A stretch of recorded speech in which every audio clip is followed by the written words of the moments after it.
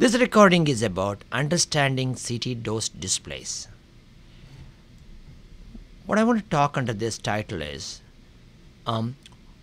regarding CT dose measurements, CT dose descriptors, CT dose regarding pre-scan display and post-scan display. Finally, want to talk about CT radiation dose structure report. How is CT dose measurements? This has been discussed in other podcasts. However, here I'm giving a brief description of how the CT dose measurements are done. In reality, CT dose is not measured directly on patients. Physicists use standardized phantoms, such as displayed here, a 32 centimeter diameter lucite phantom assigned as a adult body, and a 16 centimeter diameter phantom assigned as adult head. Physicists use this phantom to measure the output of the scanner. From there, we can derive some type of a radiation dose measurement directly linked to the patient and so forth. So, the CT dose is measured using standardized phantom. Measurements are then used to estimate patient dose.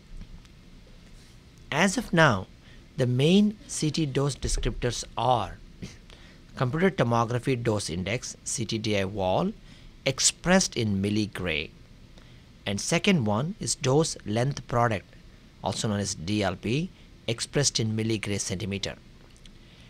Few states in the United States currently require physician to record CTDI wall and DLP for each of their patient, especially after a series of incident of radiation burns on the CT perfusion studies.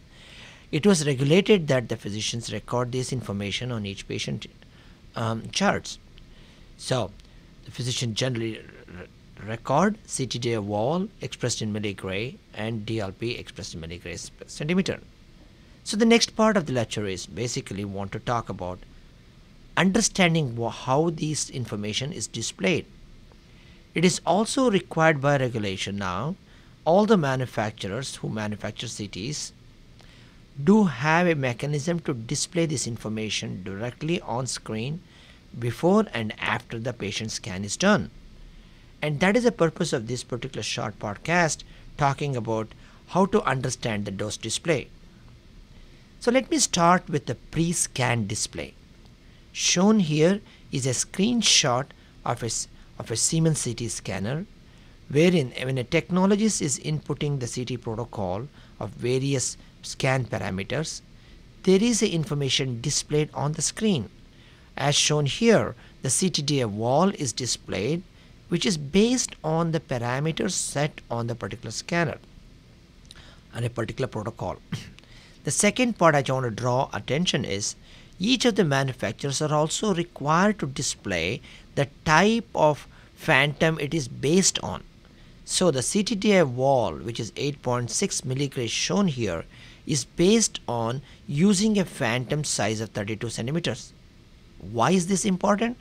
Because that will tell us what type of phantom the values depends on. It also helps a physicist to verify the dose display on an annual basis and using the same phantom and measuring and seeing that how far the displays are with respect to the measurement. As you can see here, CTDI wall displayed here before the scan basically purely depends on the scan techniques. So if somebody changes any of these techniques, the dose display should reflect the corresponding change. In a way, the next step is to tie up these values with respect to some reference value. Thereby, it can alert the user if they set the technique too high and so forth. In fact, that is the subject of the next podcast, what is called a CT dose alert. Here is another manufacturer's screen. As of now, there is no standard form of displaying this information. Therefore, each of the manufacturers has slight variation on the way they display this CTDI wall or DLP information pre-scan. Shown here is a Toshiba scanner which displays not only the CTDI wall, also giving a rough estimate of the DLP. Again, DLP depends on the scan length and this is in a pre-scan. It's basically an estimating for the select protocol based on the standard size. Also displayed here, shown here, is the phantom type these values depends on. Now once the scan is done, we have post-scan display. Pre-scan display for pediatric CT are shown here. While doing a pediatric CT, again the scanner displays the information. However, pediatric abdomen dose are often displayed based on a 32 centimeter phantom. More relevant is to display the dose based on a 16 centimeter phantom. And this varies among the manufacturers. So for anybody trying to understand the dose display, they had to watch out for the type of phantom used for a particular dose display, and then correct it accordingly for the actual estimation of the patient dose. Why is this important? Especially for those facilities undergoing accreditation. When the physicist is measuring the dose for submission for accreditation, they may have to use the appropriate phantoms for their measurement to verify the dose display, and that's important here. Now the one caveat to the pre-scan display is when the protocol is done with the dose modulation. When the dose modulation is turned on, the CTDA wall is not displayed as shown on the top panel. So shown here is the Siemens scanner where the care dose 4D, that is the type, the nomenclature for the dose modulation. When it is turned on, the CTDA wall remains blank because the scanner has not decided on the parameter, and the scanner is going to choose the scan parameters based on the patient setting. Therefore, the pre-scan display remains empty here.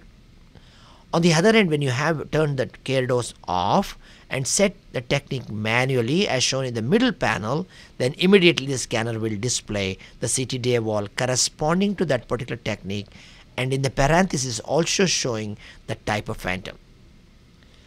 When the CTDA dose modulation is turned on, which is done majority of the case now, at the end of the scan there is an average CTDA wall is displayed post scan with reference numbers shown on the bottom panel here on the line 2. If you see, the MAS displayed is 201/150. Basically it indicates to us that a dose modulation was used on this particular scan with a reference point of 150 MAS. However, the average MAS resulted after the scan is about 201, and that's another way of understanding this dose display. Now coming to the post-scan display. The details on scan series and scan parameters are now available on the post-scan display. In fact, the DLP is also displayed for effective dose estimation, and this is important because we can use this information for estimating the patient risk and so forth. Shown on this particular slide on the bottom panel is a patient undergoing a cardiac study. If we just say cardiac study, one can assume it's only one exam done. However, this patient had a calcium scoring on the line item 2 and does coronary CT angiography done. By having a more detailed post-scan display, it makes it a little bit more easier for assessing the patient dose and the risk and so forth.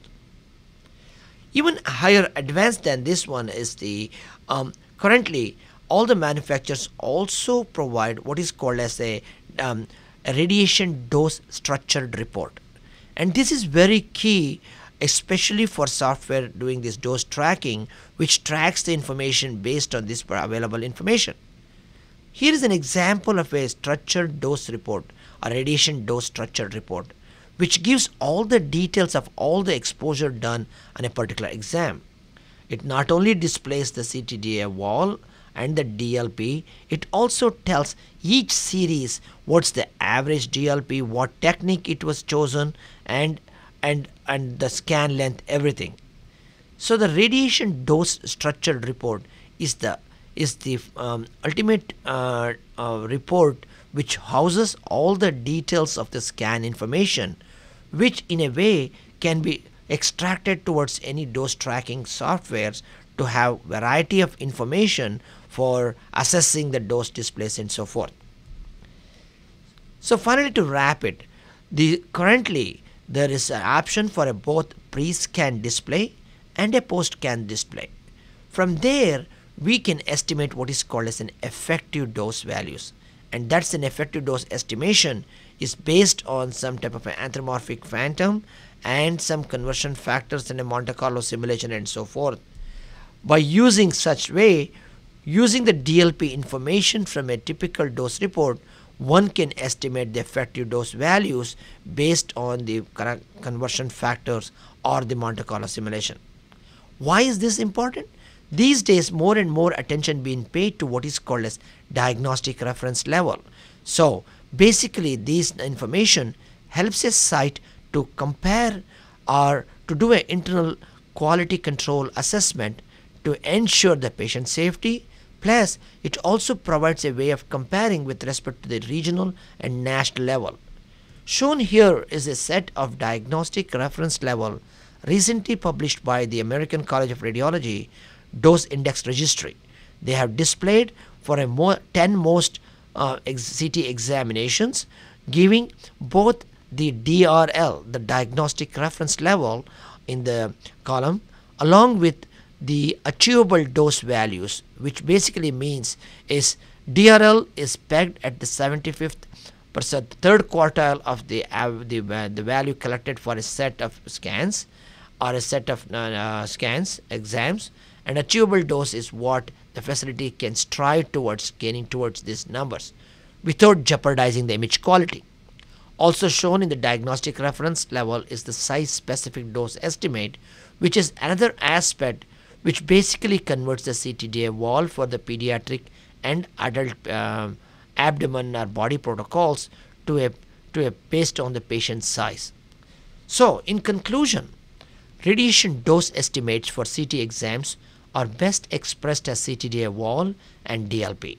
CTDA wall is expressed in milligray and DLP is milligray centimeter. The caveat is you have to understand the CT dose index is not patient dose. Understanding these CT dose display is key to ensuring patient safety.